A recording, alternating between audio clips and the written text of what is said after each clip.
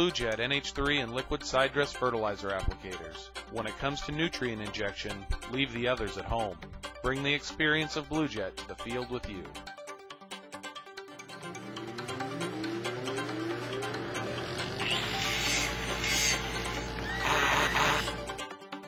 In Machinery Minute, researchers at USDA have developed a new system that will help detect internal insects in wheat that are not visible to the eye. It's called the insectograph. The device uses electrical conduction signals to monitor wheat as it's milled. If a seed containing an insect is crushed, an electrical spike occurs. The software counts the number of insects in a kilogram sample. The researchers say this system can detect low levels of infestations such as 5 to 10 infested seeds out of 30,000 good seeds.